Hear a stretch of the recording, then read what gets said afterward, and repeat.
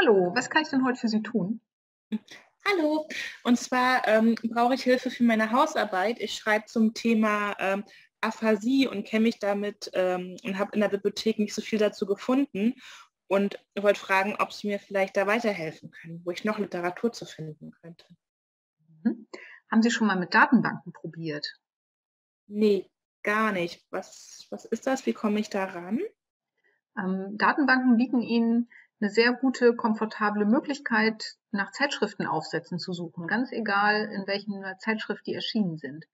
Für Ihr Thema könnte ich mir vorstellen, dass PubMed eine gute Datenbank wäre. Wenn Sie möchten, zeige ich Ihnen das einmal kurz. Ja, auf jeden Fall. Wie heißt die? PubMed? Mhm. Okay. Sie können nach Datenbanken auch bei uns im Katalog suchen. Mhm.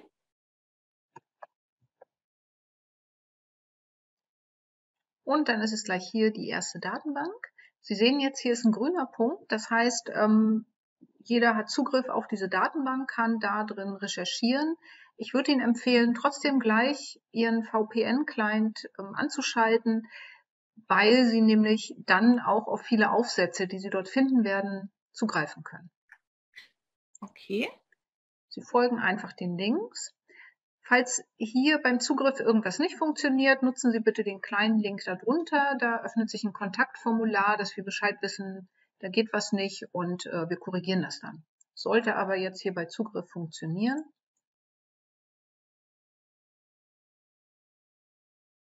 Und so sieht das dann aus. Schon sind Sie drin in PubMed. Okay, und wie recherchiere ich da? Also ich sehe da gerade den Suchschlitz, aber wie funktioniert die? Sie haben sich für Ihre Suche ja bestimmt ein paar Suchbegriffe vorab überlegt, worum es gehen soll thematisch. Das können Sie jetzt in dieser einfachen Suche einfach eingeben. Denken Sie bei PubMed bitte dran, das ist eine englischsprachige Datenbank, da sind überwiegend englische Aufsätze drin, also suchen Sie nicht nach Aphasie, sondern nach Aphasia. Okay. Und schon sucht er los. Sie sehen, über diese einfache, ganz grobe Suche haben Sie natürlich auch ganz viele Treffer. 19.000 Treffer wollen Sie nicht durchschauen. Sie können jetzt sowas machen in Datenbanken, wie Sie es aus jedem Online-Shop kennen. Sie können nämlich hier mit Filtern, die sind an der linken Seite, Ihre Treffer reduzieren und konkreter machen. Typischerweise hier mit den Erscheinungsjahren. Sie brauchen nur eine bestimmte Jahre, die letzten 5, 6 Jahre vielleicht. Dann aktualisiert sich das die ganze Zeit auch gleich. Dann wird es schon weniger. Vielleicht brauchen Sie aber auch nur bestimmte Dokumententypen. Also vielleicht brauchen Sie systematische Reviews oder bestimmte Studienarten. Dann würde sich das darüber auch nochmal reduzieren. Sie sehen, jetzt haben wir noch 130 Treffer. Da wird es schon langsam ein bisschen übersichtlicher. Okay, und kann ich noch irgendwie anders recherchieren oder geht das nur über den Suchschlitz da oben? Da gibt es natürlich noch andere Möglichkeiten. Sie können auch konkreter, punktgenauer suchen über die Mhm. Advanced Search, die erweiterte Suche. Ich nehme mal die Filter raus, die ich eben schon drin hatte. Und Sie können jetzt hier genau einstellen, an welcher Stelle der Suchbegriff vorkommen soll.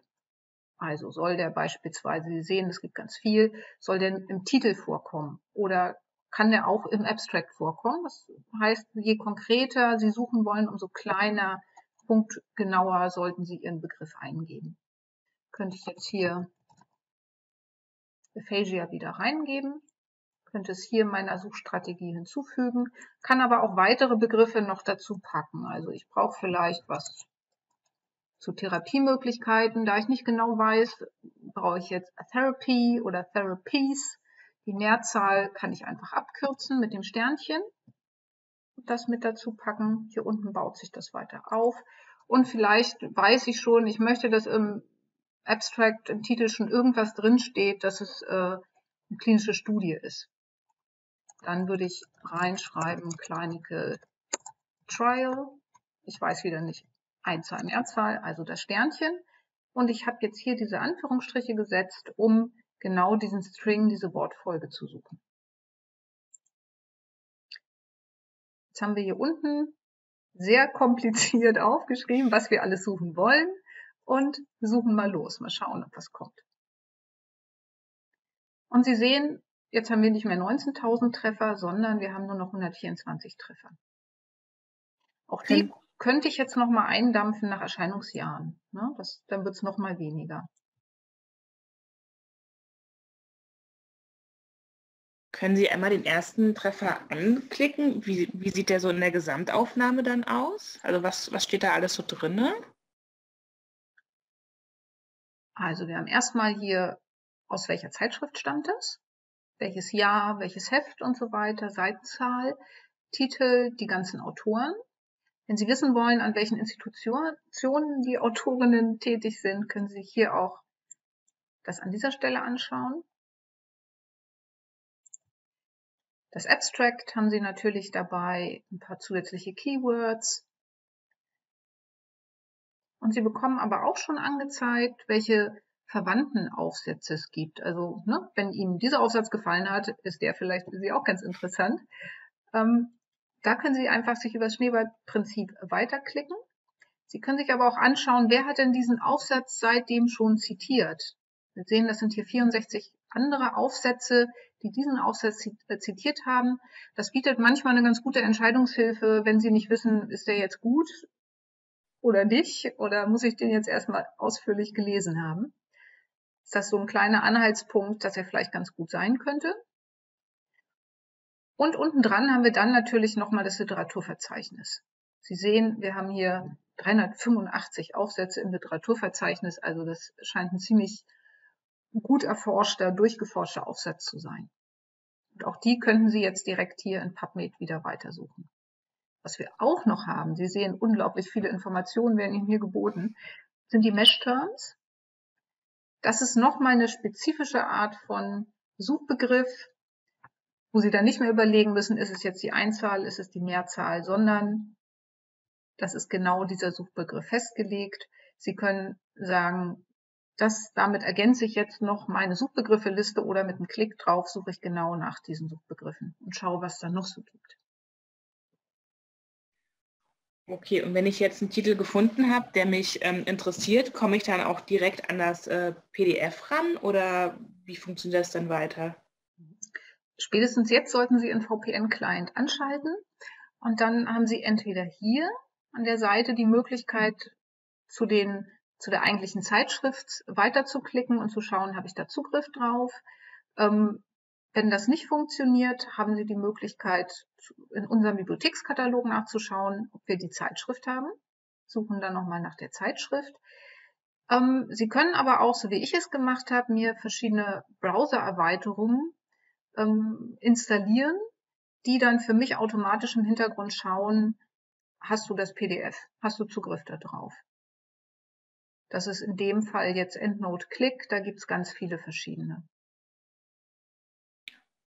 Okay, und wenn ich jetzt etliche Aufsätze gefunden habe, wo ich dann auch einen Zugriff drauf habe, zum Beispiel ich arbeite bei meinen Hausarbeiten ganz viel mit Literaturverwaltungsprogrammen. Gibt es da irgendwie die Möglichkeit, dann die Daten da schon irgendwie mit reinzukriegen? Oder muss ich die alle händisch aufnehmen? Nein, das geht natürlich. Mittlerweile machen das fast alle Datenbanken. Sie haben da auch wieder zwei Möglichkeiten. Entweder die ganz schnelle, ich brauche nur eben die Daten von diesem einen Treffer. Das würde über Cite funktionieren. Und Sie könnten hier entsprechend das einmal downloaden oder über Cut and Paste übernehmen, in Ihren Text reinschreiben, wie auch immer. Häufiger werden Sie es wahrscheinlich so machen, dass Sie aus einer Trefferliste den und den vielleicht auch noch sich markieren und alle interessanten Titel mit Send to in Ihr Literaturverwaltungsprogramm exportieren. Okay. Und ist PubMed die einzige Datenbank, die für mich relevant ist? Oder wie finde ich noch andere Datenbanken? Können Sie mir da auch noch mal helfen? Es gibt natürlich ganz viele andere Datenbanken.